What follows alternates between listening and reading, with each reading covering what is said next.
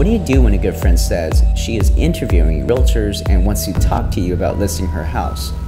You know what I would say? What would I do?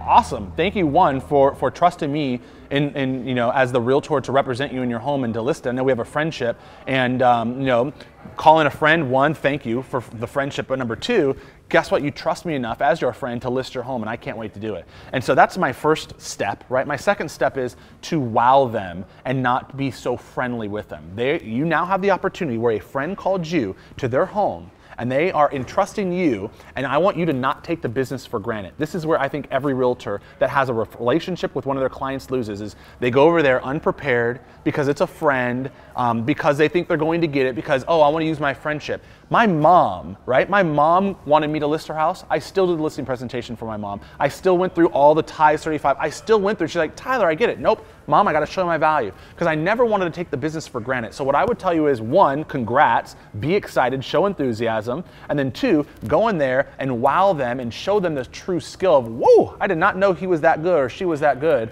And she blew by all these other realtors, and I can't wait for them. This person's going to list our house. And so if they're interviewing, you better be ready to wow them and not take it for granted. And so that is my advice to you.